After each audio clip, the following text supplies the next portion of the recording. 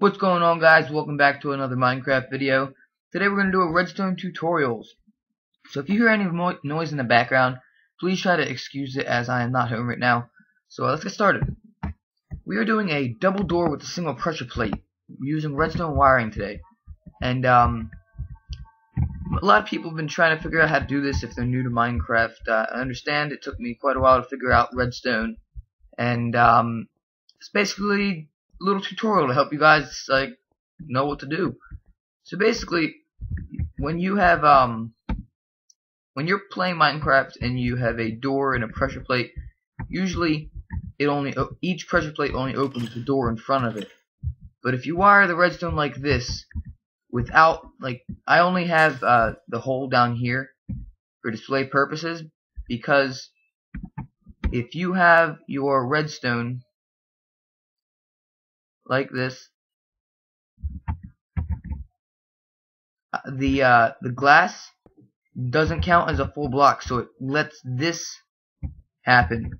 So even if I put glass here, it's not going to cut off the signal, and it'll only open one.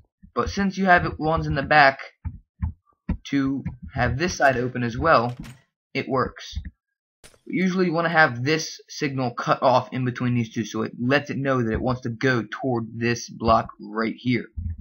So you just want to have it like this, and usually you will have a block like that cuts it off, and as you can see, it is heading straight into the block that the door is on. So say you're running from a monster. Let's grab a monster. So let's have a witch chase us, or no, witches just throw stuff at you. Let's have a zombie pigman chase us. Oh, forgot. Alright, so if zombie pigman's chasing us and we're running, we can just run through the doors here like that. And hopefully you have you can also use buttons. You can put buttons right here. I will show you right now. Get a button out. Okay, you're getting in my way. It's not nice. Die. Get out of my way. Oh, you dropped that. Sword. Alright. You can use a button. It also powers that one right there. So, say, again, if a zombie pigman's chasing us, we can run up and get through here before the zombie pigman can get inside. And then it also works on this side if you wire it again. Again, you don't want to have it like this. You want to have it just like that.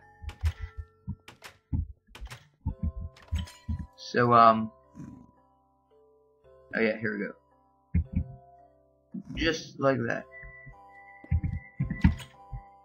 Make sure it's always cutting the redstone signal off so that it can go straight into the block the door is sitting on. Let me turn my volume down. There. Now turn it up a little bit.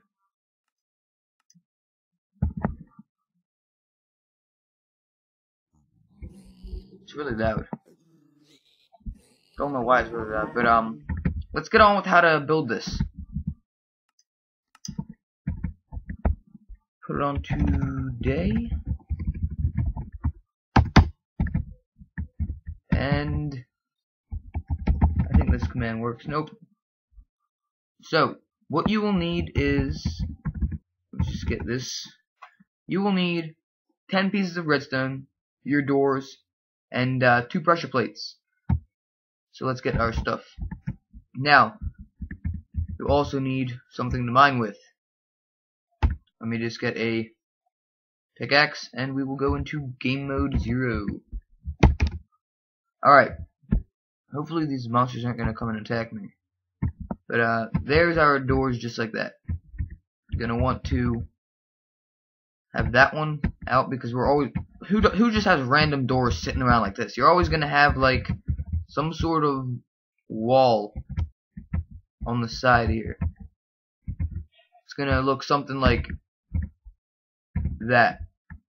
So you're always gonna have a wall built up, maybe if it's to your house or something, but no one just has random doors sitting around. So you're going to go down 2 on that one, down 2, down 2, and you're going to go underneath and go over twice, and down 2, and down 2. So now you have a little trail leading underneath these 2 blocks. You're going to want to put your 2 pressure plates down right there. And what you're going to do now is you're going to wire the redstone just like this, going right into the door and around into the underneath this and into the next side. Then you're going to go put your blocks and cover it back up, and you can have like a wall if you want to there, just like this. So there's our wall, and there's the doors working. And the reason this works is because one pressure plate sends power to this side and up, and toward that side and up. Now if you want the back side to work too, you will need an extra 2 redstone, or extra 2 pressure plates, and about 6 pieces of redstone.